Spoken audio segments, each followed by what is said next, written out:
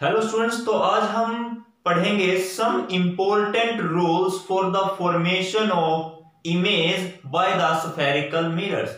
मतलब spherical mirror के द्वारा जो इमेज बनती है उसके लिए कुछ रूल्स हैं जो कि आपको याद रखने पड़ेंगे। आज हम उन रूल्स के बारे में पढ़ेंगे। तो स्फेरिकल मिरर्स में सबसे पहला रूल हम करते हैं, जब भी लाइट की रे प्रिंसिपल एक्सिस के पैरेलल आती है तब उसका रिफ्लेक्शन किस टाइप का होगा, यह हमारा पहला पॉइंट है।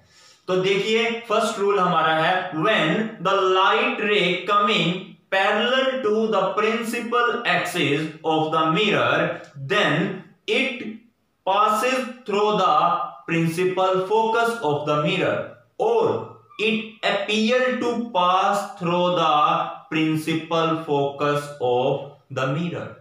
अब देखिए ये क्या है, इसका मतलब यहां पर जब भी लाइट की रे प्रिंसिपल एक्सिस के पैरेलल आती है तो मिरर से, अगर ये कनकेव मिरर पर पड़ती है तो कनकेव मिरर से रिफ्लेक्ट होने के बाद ये उसके प्रिंसिपल फोकस से होकर के गुजरेगी।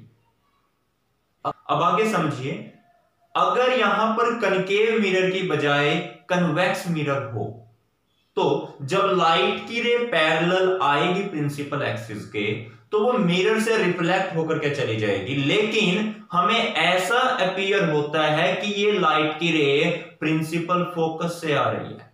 कहां से आ रही है? प्रिंसिपल फोकस से। उसको हम डॉटेड लाइन से रिप्रेजेंट करेंगे। पीछे लाइट आई और ऐसे चलेगी, लेकिन हमें क्या लग रहा है, वो लाइट की रे पीछे से आ रही है मिरर के, तो उसको हम डॉटेड लाइन से शो करेंगे। तो ये हमारा है first rule for the formation of image by the spherical mirror. अच्छा, अब हम अपने सेकंड रूल की तरफ चलते हैं। सेकंड रूल क्या है? देखिए, पहले रूल में क्या था, जब लाइट की रे प्रिंसिपल एक्सिस के पैरेलल आई तो वो मिरर, कनकेव मिरर से रिफ्लेक्ट होने के बाद उसके प्रिंसिपल फोकस से निकल गई। लेकिन अब बिल्कुल इसका अपोजिट करते हैं। अगर लाइट की रे प्रिंसिपल फोकस से गुजरे पहले, देखिए जब लाइट की रे कनकेव मिरर के प्रिंसिपल फोकस में से गुजरती है तो वो रिफ्लेक्शन के बाद प्रिंसिपल एक्सिस के पैरेलल चली जाती है। यानी कि जब भी प्रिंसिपल फोकस में से जाएगी तो रिफ्लेक्ट होकर के प्रिंसिपल एक्सिस के पैरेलल हो जाएगी। जबकि पहले रूल में क्या था, पैरेलल आई थी तो प्रिंसिपल फोकस से गई थी। दूसरे रूल में क्या है, प्रिंसिपल फोकस से आई है तो पैरेलल गई है। अच्छा, अब देखते हैं कन्वेक्स मिरर में कैसे होता है। कन्वेक्स मिरर के प्रिंसिपल फोकस में से तो लाइट गुजर नहीं सकती, तो जब भी लाइट प्रिंसिपल फोकस की तरफ डायरेक्ट होती है, when the light is directed toward the principal focus of convex mirror, then after reflection it also goes back parallel to the principal axis। तो ये भी रिफ्लेक्ट होने के बाद प्रिंसिपल एक्सिस के पैरेलल निकल जाती है। तो लाइट प्रिंसिपल कन्वेक्स मिरर के प्रिंसिपल फोकस में से नहीं गुजरेगी, ये प्रिंसिपल फोकस की तरफ डायरेक्ट होगी, मतलब incident toward the principal focus but not passing through the principal focus. तो ये था सेकंड रूल हमारा। अब थर्ड रूल समझते हैं। जब भी लाइट की रे सेंटर ऑफ कर्वेचर में से पास करती है तो वो अपने उसी रास्ते से वापस चली जाती है जिस रास्ते से आई थी। When the light ray passes through the center of curvature of the concave mirror, then it retraces its path। मतलब ये अपने उसी रास्ते पे वापस चली जाती है। और when the light ray is directed toward the center of curvature of the convex mirror, जब ये convex mirror के center of curvature की तरफ डायरेक्ट होती है, उसकी तरफ आ रही है, then after reflection it retraces its path। तो रिफ्लेक्ट होने के बाद ये जो लाइट है अपने रास्ते को दोबारा से रिट्रेस कर लेगी, यानी उसी रास्ते पे वापस चली जाएगी जिस रास्ते से वो आई है।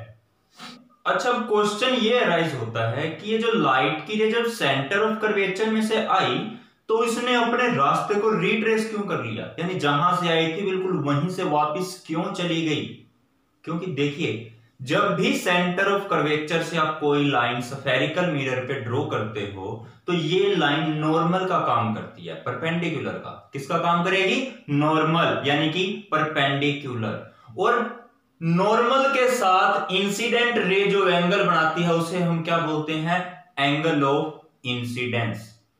और नॉर्मल के साथ रिफ्लेक्टेड रे जो एंगल बनाती है उस एंगल को हम क्या बोलते हैं? Angle of reflection.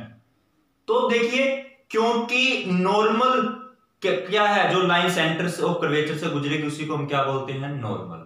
Light already centre of curvature से आ रही है और सेंटर ऑफ कर्वेचर नॉर्मल का काम भी कर रहा है, तो नॉर्मल के साथ लाइट ने कितना एंगल बनाया?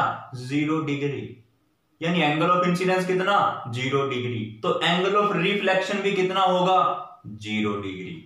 तो इसी वजह से जब लाइट सेंटर ऑफ कर्वेचर से आई थी तो एंगल ऑफ इंसिडेंस 0 डिग्री था, तो क्योंकि एंगल ऑफ रिफ्लेक्शन भी 0 डिग्री होना चाहिए, इसी वजह से लाइट की रे सेंटर ऑफ कर्वेचर से ही वापस भी निकल जाती है, वो एज इट इज अपने पाथ को रिट्रेस कर लेती है।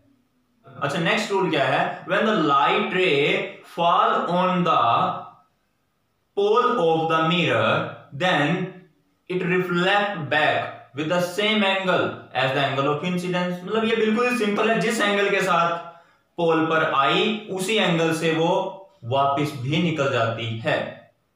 मतलब जितना एंगल ऑफ इंसिडेंस है उतना ही एंगल ऑफ रिफ्लेक्शन, ये तो हम पढ़ चुके हैं पहले लॉ ऑफ रिफ्लेक्शन में। तो जिस एंगल से आई उसी एंगल से लाइट की रे वापस चली गई। तो हमने जब भी कोई डायग्राम बनाना है, आगे हम डायग्राम पढ़ेंगे, तो डायग्राम बनाने के लिए हमें इन सभी रूल्स की जरूरत पड़ने वाली है। काफी इंपॉर्टेंट रूल्स है, इनके बिना चैप्टर आपका इनकम्प्लीट है, चैप्टर कवर नहीं कर सकते आप। तो ये रूल आपको समझने जरूरी है। तो यहां से हमें जो भी अपने 4 से 5 रूल पढ़े हैं इनकी हमें अच्छे से प्रैक्टिस करनी है। अच्छा, एक बात और याद रखनी है, जब भी हम मिरर बनाएंगे मिरर को ज्यादा बेंड नहीं करना, मिरर को कम बेंड करेंगे। और ज्यादा बड़ा साइज का मिरर नहीं बनाना, हमने छोटे साइज का ही मिरर बनाना है, क्योंकि इससे जो हम आगे डायग्राम बनाएंगे वो हमारा गलत हो जाएगा। तो डायग्राम ज्यादा बड़ा नहीं बनाना, मिरर को हमने ज्यादा बड़ा नहीं बनाना, और ना ही मिरर को ज्यादा बेंड करना है, थोड़ी कम ही बेंड रखना मिरर को। और ये भी ध्यान रखना इसकी बैक साइड को हमेशा क्या करना है? पॉलिश करना है।